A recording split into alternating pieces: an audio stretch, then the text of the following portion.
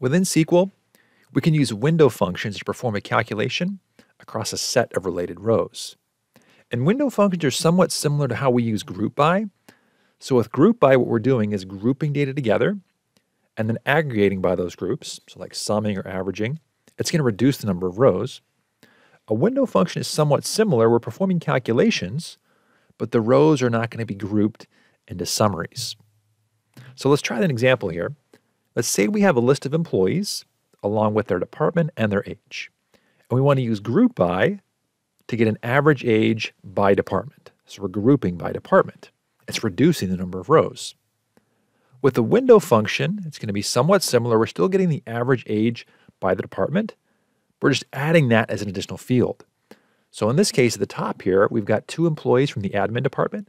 You see their age and the average age for their department. Now let's look at how to write some of these window functions in SQL.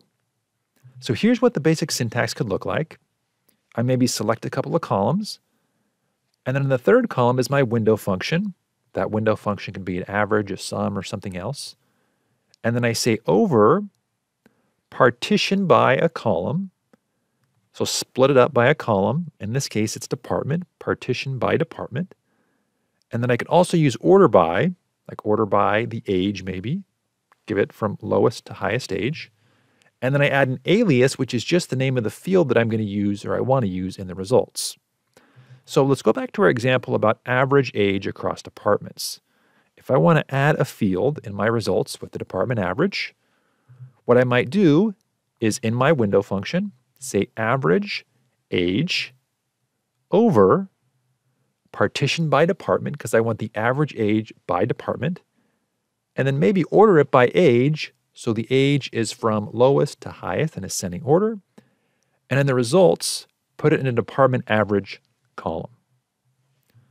Let's try a different example here. Let's say we're looking at salaries with these same employees, and instead of an average salary, maybe we want the total salary across a department. So we want a sum instead of average. So we might say, as we're going to select the department and the salary, and then I want to sum the salary, this is my window function, over partition by department, because I want to sum salaries by department. And maybe I want to order the salaries descending from highest to lowest. And then I'm going to put the results in a department total field. Now let's look at a couple other ways to define our windows rather than using partition by. So let's say that we have a list of sales data and sales for every day. And what we want to do is add a field for cumulative sales. We want to add those sales up as the days go on. The way that I could write this is I could say I'm going to sum the sales in my window function over order by the date ID. And this is going to be important because I want the days in the right order, the first day to the last day. And then what I want you to do is you go through this list, sum for the rows unbounded preceding. Basically what this is saying, for any day, sum the current day plus everything preceding it, unbounded preceding. And that's going to give us cumulative sales, and that's what we're going to put as our new field. Here's another way of doing this. We could actually do a 3-day average. And so the way that we would write that is we could say average the sales, and then over order by the date ID, because again, you want the days in the right order. And I want you to average rows between the two preceding rows and the current row.